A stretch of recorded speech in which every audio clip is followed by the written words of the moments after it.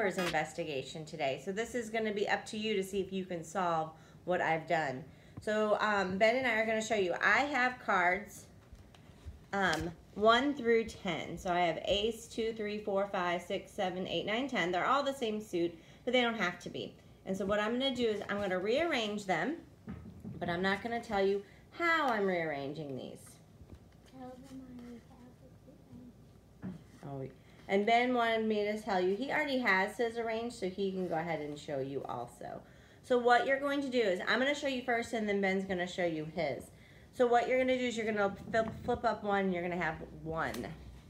But then you're going to take your second card and you're going to put it underneath.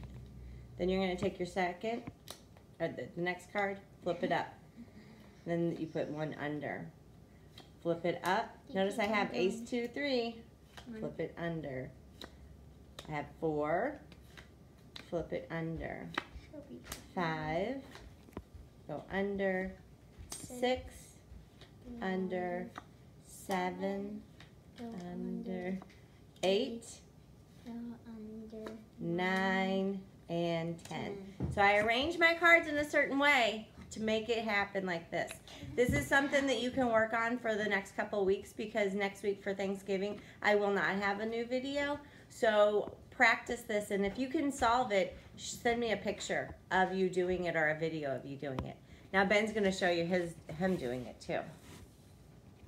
Go ahead. Go slow.